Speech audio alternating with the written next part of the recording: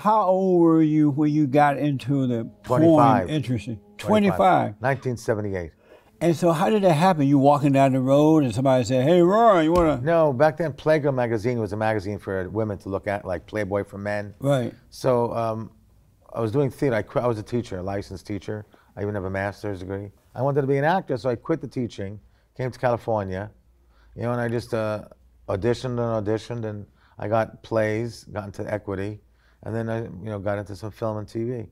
I got to get some regular work, but the job market was horrible. Oh. Everybody wants to be an actor, so it was very difficult to get a break. So I'd, do the same thing everyone else was doing, work up in the Catskills as a waiter. Although I did catch a piece of Woodstock. That's kind of nice. Yeah. I was 16 and I was working up in the Catskills, and I actually got to see the festival for like 20 minutes, and I had to go serve lunch. Amazing. Missed the, after the theater, then went back to New York, made some money, went to Queens College, and then went back and forth. Catskills, New York, and that was it. So so when you decided to become a porn star. Oh, I'm sorry, that was my last choice. It was so hard to get work that when I was approached to do Playgirl magazine, I did it. And then from Playgirl, then I started doing some nude and then some adult. How did they find you?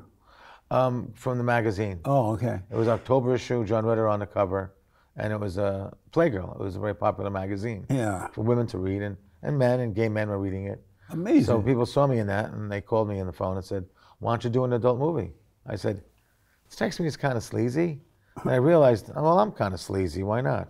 So I did it, and it was actually not so bad. Back then, it was only film, no video, no DVD, no internet, no virtual reality. It was just film, 16 millimeter, 35 millimeter. So you sing like a real film, which has sex in it. It was more like a movie than it is today, when it's kind of like, here's a cup of coffee, eat me, and there's your dialogue, Right. And did you have to audition for the very first scene? Like when they never do that. That's a rumor. You get paid the minute you work. If a guy wants to get work, the best thing he could do is bring a girl with him, and they go to an agent or a producer or director, and they'll meet him. He'll see their bodies, what they look like, but no one's going to say, "Well, let me see you have sex so I could decide." No, they'll just look at you and go, "All right, come Wednesday, 4 o'clock. We're going to give you a scene, and let's see how you do. Hopefully, you'll do good." If the guy does not do very good, his career could end. So they look at you first to make sure you have everything that they're looking for, like looks and body and. They like that, but the more important thing is being able to perform and keep an erection. That's the hardest thing. That's the main thing. Amazing. Right, because back before they invented Viagra, Cialis, Levitra, whatever, you had to use your own hand and a good imagination. I always like to say when I do my comedy show that, I was so horny and I used to masturbate so much as a kid that when I had sex with a girl, I felt like I was cheating on my hand. But, I made him laugh, That's ladies and gentlemen. amazing. Didn't take that much. He laughed. Okay. That is amazing. Yeah, and so did you? I was larger than average. That helped too. Oh yeah. Because, they have it. So. Are you white? Yeah, full white. Jewish boy, full Jew. You Jew? Mom and dad both. Yeah. Oh, because normally grandparents white. all full Jew. Yeah. They did surveys, which is interesting. They did a lot of surveys, and for some bizarre reason, a lot of the men in porn were Jewish. Jamie Gillis, Mark Stevens, Randy West, Herschel Savage, me. I can go on and on. Why is that? And the women almost never are. Why are the men so into it? And so women are not. You see very few porn stars that are Jewish. The men, I don't know. I mean, they like to perform. I guess they like to be actors. Yeah, they did a lot of interesting surveys on that. And it was hard to find. And so were you disowned by the Jewish people as a result of getting that? There's a double standard in society. It's not good, but it exists, where the father will tell his son, "Go get him, make your dad proud." He's like a junior version of me. Look at that. The girls love him. Then they tell the girl, "Don't you dare. Right. Don't you let these guys chase you." So it's a whole different ballgame. So were you considered? With girls, what was that? Were you considered to be a slut maker? They never use that term. They use it.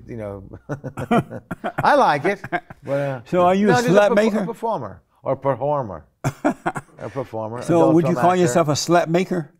Sure.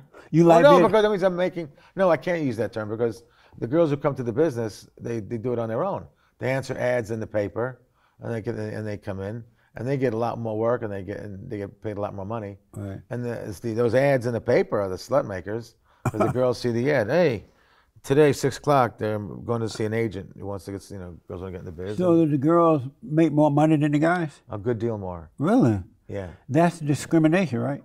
No, it's in a lot of businesses and strippers, they get the male dancers also, but the women make the best money. Are the women considered sluts? The boyfriend will probably punch you. I mean, they call the shots. The girls in porn call the shots. Oh, they do? They choose the scenes they want to do. They'll even choose the actor sometimes. Oh. They'll say, I'd rather work with someone differently, How did you, being 25, when your parents did your parents find out that both father and mother found out that you were doing that kind of work? Oh, yeah. Pornography. And it started to get popular. It started to be in news and ads. They would have me be like a representative. If something took place that was newsworthy, they would give me the phone call. And why is that? Because I was getting better known as a porn actor. Oh. And I also was a school teacher once. And so I would be. What did you teach? What did you teach us? Mentally challenged. Oh, okay. I did it so many years ago. They didn't use the word autism. They called it childhood schizophrenia. Yeah. Yeah. What did your parents say when they saw you, your father and mother say when they saw you in a pornographic movie? It was kind of almost like I was saying earlier. Like the father's like, my son, is a little and your mother say, no, don't do this? It's a little bit different. Well, not that much, because my parents are pretty liberal. So they understood, but there's a double standard everywhere. People watching this show right now would go, yeah, Ron's right. There's a bit of a double standard. Yeah. And we didn't create it. We don't like it, but it exists. Yeah. Remember I said how the guy tells his son, go get him, son. Right. And they tell the girl, don't you dare. Don't you dare. Get the gun. It's a whole different attitude. Yeah. And that causes the double standard, which, makes it difficult. And so being a young man and being popular and doing it, and people start to know who you are. What did that feel like, being a young man when you walk out into the streets? It was great. It was people like, hey, Ron. It was a microcosm of life itself. It was the same thing as the majors go through, but just a lot less money. Like we get the same autograph signings and special treatments and limousines and get flown around the world. We got that too, but on a much smaller scale. We're not making $20 million like Jim Carrey or Tom Cruise, but we'll make thousands. So it's like we're doing good, we're having fun, but it's not in the anything like the big boys. I noticed that they give out awards too for slut making and sluts. I want to see it happen. And the winner, right? But today's category are the slut makers, right over here.